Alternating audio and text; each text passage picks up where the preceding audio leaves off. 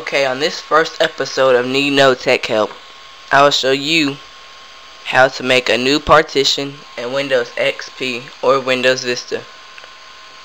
So let's begin with this tutorial. First, click the Start button, right click Computer, and click Manage.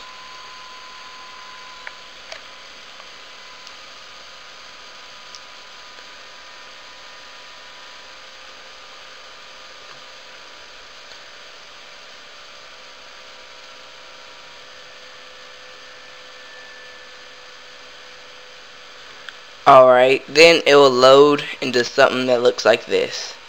Click Disk Management on the left side.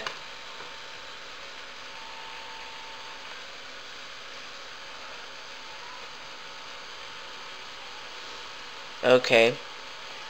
And then it should list all the drives you have.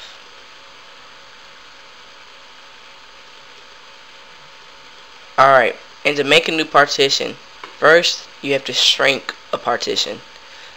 To shrink a partition, you right click the partition you want to shrink and then click Shrink Volume.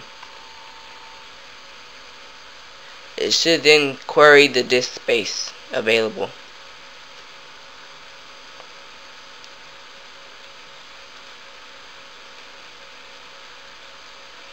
This may take a while depending on your computer.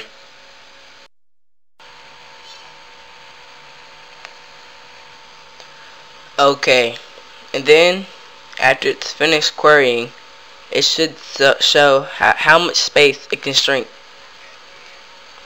Type in the amount you want to shrink to and then click Shrink.